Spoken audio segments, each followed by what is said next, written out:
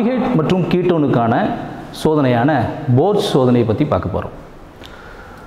Force சோதனையில் aldehyde மற்றும் கீட்டோனுக்கான சோதனைகளில் மொத்தத்தில் நம்ம பாடப்பகுதியில் 4 கார்பனைல் சேர்மங்கள் வழங்கப்பட்டிருக்கு. 2 ஆல்டிஹைட் சேர்மமும் 2 கீட்டோன் சேர்மமும் வழங்கப்பட்டிருக்கு. 2 ஆல்டிஹைட் சேர்மங்கள் எது அப்படின்றால் சின்ன ஆல்டிஹைட் மற்றும் பென்சால்டிஹைட். 2 கீட்டோன் சேர்மங்கள் அப்படின்னு நம்ம பார்த்தோம்னா ஒன்று அசிட்டோஃபீனோன், மற்றொன்று பென்சோஃபீனோன். இந்த 4 கார்பனைல் சேர்மங்களுக்கும் போர்ஸ் ரியேஜெண்ட் ஆனது சரியான நிறத்தை கொடுக்கும். போர்ஸ் ரியேஜெண்ட் தயாரிப்பதற்குண்டான வழிமுறைகளை சொல்கிறோம்.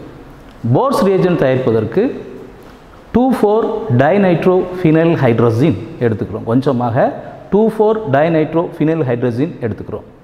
எடுத்துட்டு அதனுடன் சிறிதளவு அடர் சல்ஃபியூரிக் அமிலத்தை சிறிதளவு சேர்த்து முதல்ல அந்த 2,4-டைநைட்ரோஃபினைல் ஹைட்ரஜனை பசையாக்கி கொள்கிறோம். பசையாக்கி கொண்ட பின்பு அதனுடன் ஆல்கஹால், நம்ம புத்தகத்தில் மெத்தனால் கொடுத்துருக்குறாங்க, நம்ம எத்தில் ஆல்கஹாலும் சேர்த்துக்கலாம்.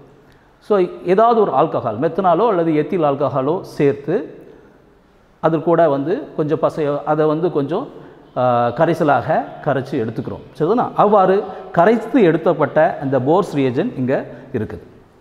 ஸோ இப்போ நம்ம ஒரு ஆல்டிஹைடும் ஒரு கீட்டோன் சோதனையை நம்ம இப்போ பார்க்கலாம். ஒரு ஆல்டிஹைடுக்காக இப்போ நம்ம இதில் நம்ம பென்சால்டிஹைடு எடுத்துருக்கிறோம். பென்சால்டிஹைடில் மைக்ரோஸ்கேல் எக்ஸ்பெரிமெண்ட்டில் நம்ம செய்ய போகிறோம். இப்போ பென்சால்டிஹைடில் ஒரு துளி இங்கே வைக்கிறோம், ஒரு ஸ்பாட் வைக்கிறோம். பென்சால்டிஹைடினுடைய ஒரு ஸ்பாட் நம்ம வைக்கிறோம். இதனோடு ஒரு துளி நம்ம இந்த போர்ஸ் ரியேஜெண்ட்டை சேர்க்கிறோம். சேர்க்கும் பொழுது ஆரஞ்சு ரெட் கலரேஷன் கிடைக்கும். ஆரஞ்சு ரெட் கலர் கிடைச்சு அப்படின்னா கொடுக்கப்பட்டுள்ள சேர்மத்தில் ஆல்டிஹைட் அல்லது கீட்டோன் இருக்குது அப்படிங்கிறத தெரிஞ்சுக்கிறோம். இப்போ அடுத்ததாக நம்ம ஒரு அசிட்டோஃபீனோன் கீட்டோன் எடுத்துக்கிறோம். அசிட்டோஃபீனோன் அதை எடுத்துக்கிறோம். இப்போ அசிட்டோஃபீனோன் ஒரு துளி சேர்க்கிறோம், ஒரு துளி எடுத்துக்கிறோம்.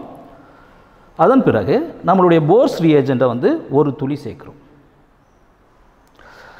ஸோ இப்போது இதுலேயுமே நம்மளுக்கு கலர் கிடைக்கும். இப்போது இந்த 2 கலரை நம்ம கம்பேர் பண்ணலாம்.